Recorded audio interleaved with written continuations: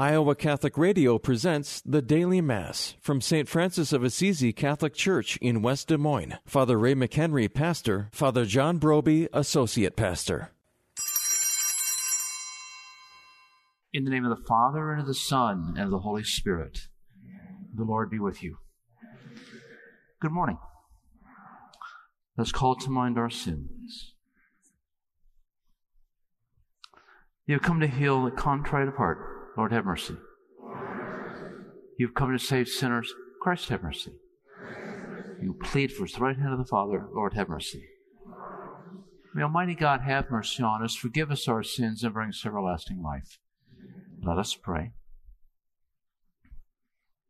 O God, who restore us to eternal life and the resurrection of Christ, grant your people constancy in faith and hope, that we may never doubt the promises of which we have learned from you. For our Lord Jesus Christ, your Son, lives and reigns with you in unity of the Holy Spirit, one God, forever and ever.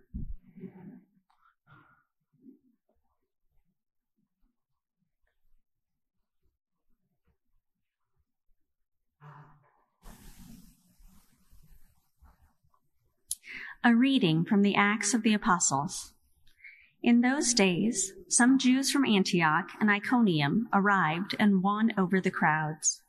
They stoned Paul and dragged him out of the city, supposing that he was dead.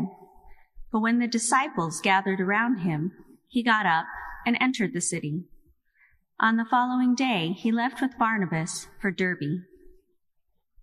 After they had proclaimed the good news to that city and made a considerable number of disciples, they returned to Lystra and to Iconium and to Antioch. They strengthened the spirits of the disciples and exhorted them to persevere in the faith, saying, "It is necessary for us to undergo many hardships to enter the kingdom of God." They appointed presbyters for them in each church, and with prayer and fasting commended them to the Lord, in whom they had put their faith. Then they traveled through Pisidia and reached Pamphylia. After proclaiming the word at Perga, they went down to Attalia. From there they sailed to Antioch, where they had been commended to the grace of God for the work they had now accomplished. And when they had arrived, they called the church together and reported what God had done with them and how he had opened the door of faith to the Gentiles. Then they spent no little time with the disciples. The word of the Lord. Thanks be to God.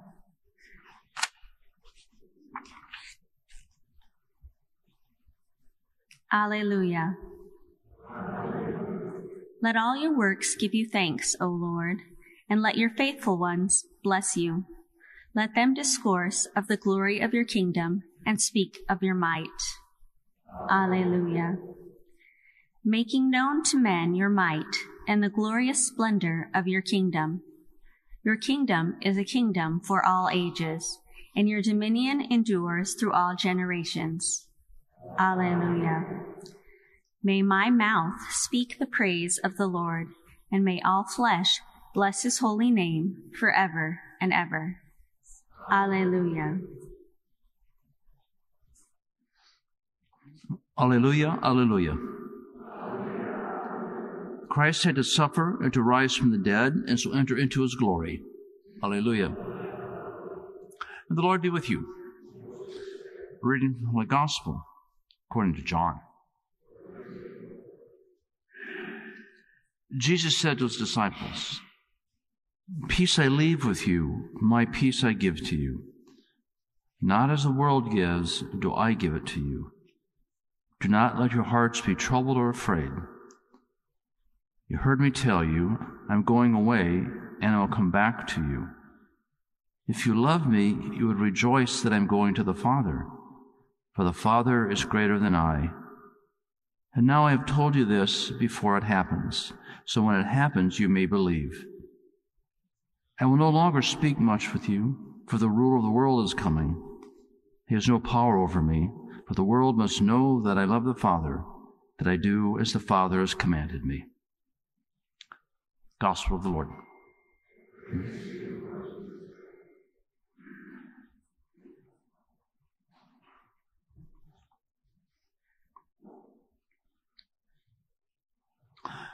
Well, Jesus is speaking to his disciples, mentioned about the ruler of the world is coming, who has no power over me. That's usually the dark one he's talking about, the coming, the devil who seems to claim to be the ruler of the world. Of course, he is not, but he's coming, and he's coming, and his temptation is coming. He has no power over me. Just know that. Just be sure in those times, know that he has no power over me. But before he said that, he mentioned the peace he's going to give. Peace I leave with you. My peace I give to you. Not as the world gives, do I give it to you. So things are coming, so be prepared. Things are coming that be ready for. But be at peace, he said. Despite what's going to come, be at peace. Be at peace. So I'm going, but I'm coming back. I'm coming back for you. But do not let your hearts be troubled or afraid.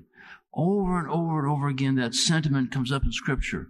Do not be afraid. Do not let your hearts be troubled. I may go, but I'm coming back. But I leave you, despite all the things that are going to happen, all the things that might be going on, I give you peace. My peace, he said. My peace. Not the world's peace, but my peace. That doesn't mean, calm waters and there's going to be no troubles and nothing else is going to go on and all it's going to be, roses and flowers and hearts and flowers and all that. The peace I leave you is not something superficial. It's the peace of spirit, the peace of heart that you're going to have for me, knowing that I love you, knowing that the Father loves you, knowing that you're in our hands. That's the peace I give to you. That despite anything that's going to happen, any troubles we might be going through, you're in my love, and you're in the Father's love. And with that, knowing that, have peace. Do not be troubled. Do not be afraid.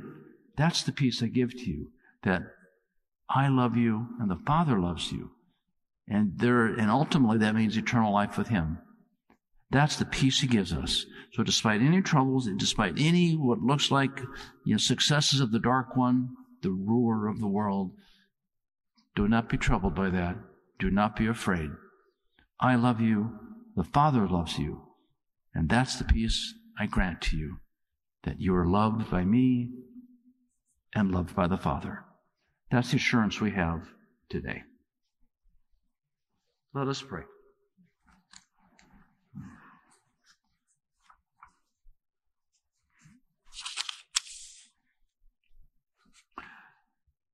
For the church, may the Lord fortify and sustain her in her prophetic witness to the gospel. Let us pray to the Lord. For government officials, may God guide them towards wisdom and justice. Let us pray to the Lord. For those suffering from depression or anxiety, may God provide them with healing and comfort in their time of need. Let us pray to the Lord. For the faithful gathered here today, may God help us to bear one another's burden with patience and courage. Let us pray to the Lord. For the faithful departed, especially Kathy Murray, for whom this Mass is offered, may God grant them eternal rest. Let us pray to the Lord. For all the prayers we hold in the depths of our hearts,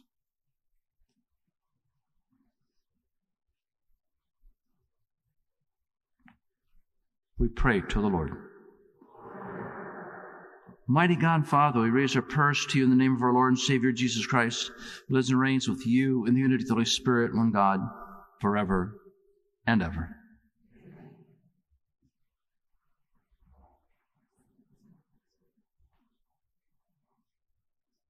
Blessed are you, Lord God, King of all creation. For through goodness we receive the bread we offer you, fruit of the earth, work of human hands. It will become for us the bread of life. Blessed are you, Lord God, of all creation.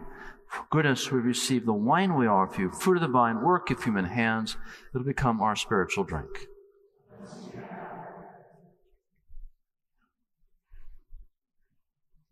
Pray, my brothers and sisters, that my sacrifice and yours may be acceptable to God, the Almighty Father.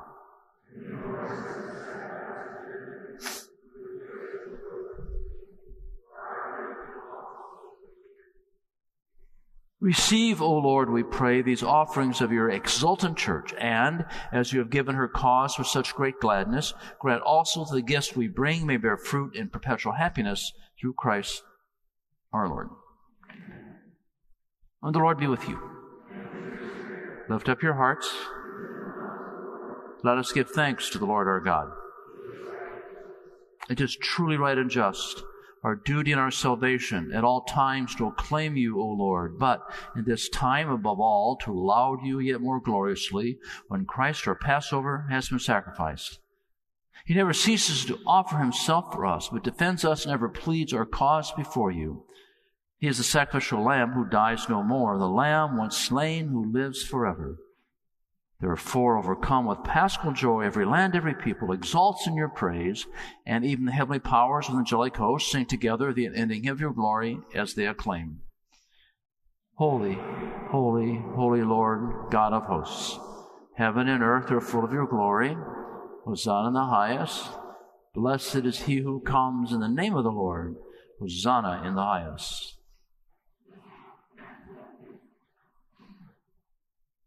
You are indeed holy, O Lord, the fount of all holiness. Make holy, therefore, these gifts, we pray, by sending down your Spirit upon them like the dewfall, so they may become for us the body and the blood of our Lord Jesus Christ. At the time that he was betrayed and entered willingly into his passion, he took bread and giving thanks, broke it, gave it to his disciples, saying, Take this, all of you, and eat of it, for this is my body, which will be given up for you.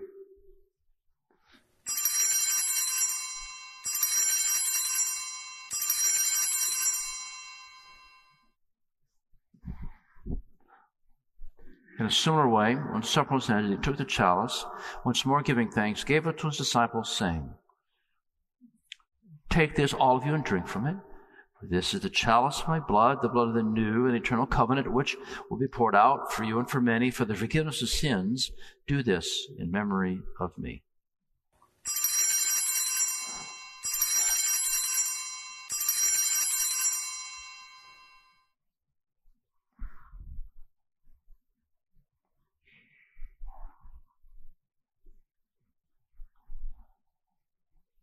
The mystery of faith. We proclaim your death, O Lord.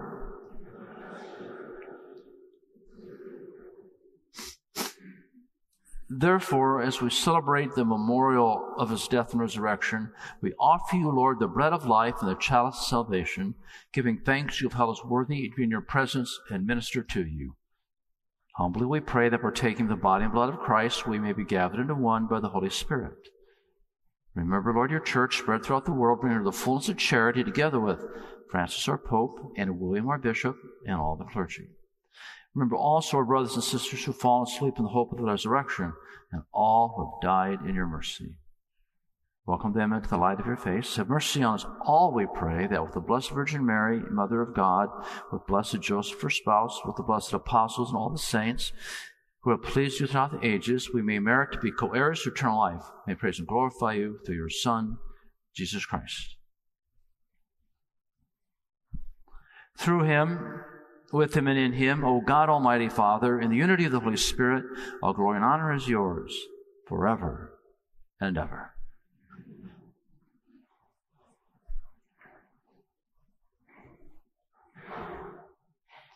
At the Savior's command, informed by divine teaching, we dare to say, Our Father, who art in heaven, hallowed be thy name. Thy kingdom come, thy will be done, on earth as it is in heaven. Give us this day our daily bread, and forgive us our trespasses, as we forgive those who trespass against us. And lead us not into temptation, but deliver us from evil. Deliver us, Lord, we pray, from every evil.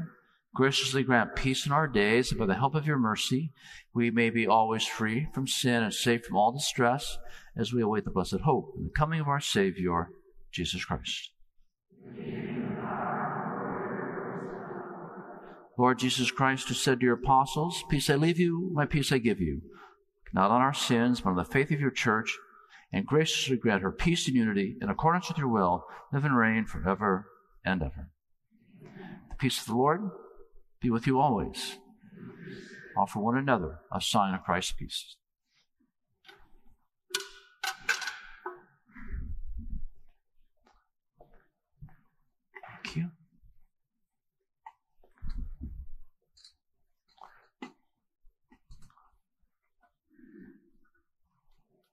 Lamb of God.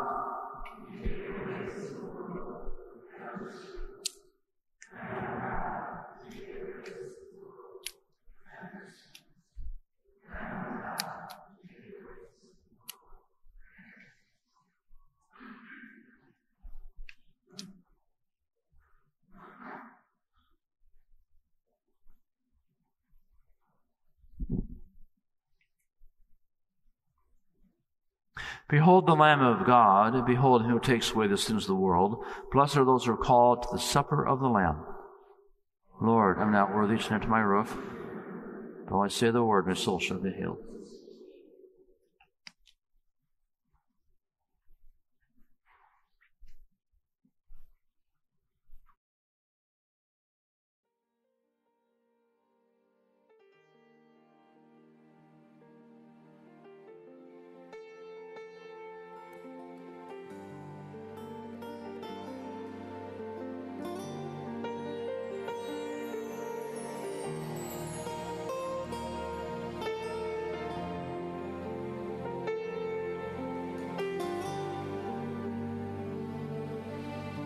My Jesus, I believe that you are present in the most blessed sacrament.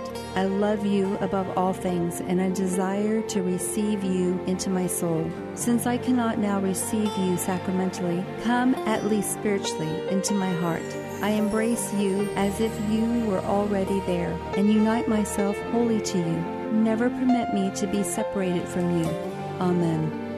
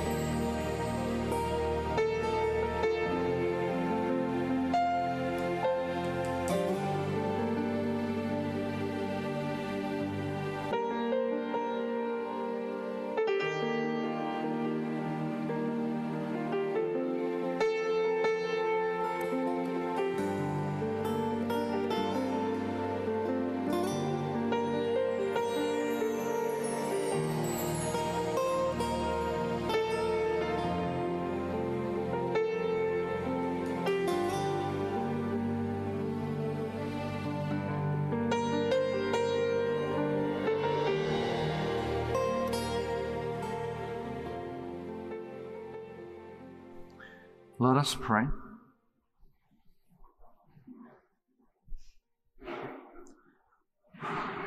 Look with kindness upon your people, O Lord, and grant, we pray, that those who are pleased to renew by eternal mysteries may attain in their flesh the incorruptible glory of the resurrection through Christ our Lord. And the Lord be with you.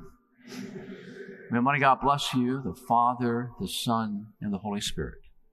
Go in peace, glorifying the Lord by your life. Have a good day. You've been listening to the Daily Mass from St. Francis of Assisi Catholic Church in West Des Moines on the Iowa Catholic Radio Network.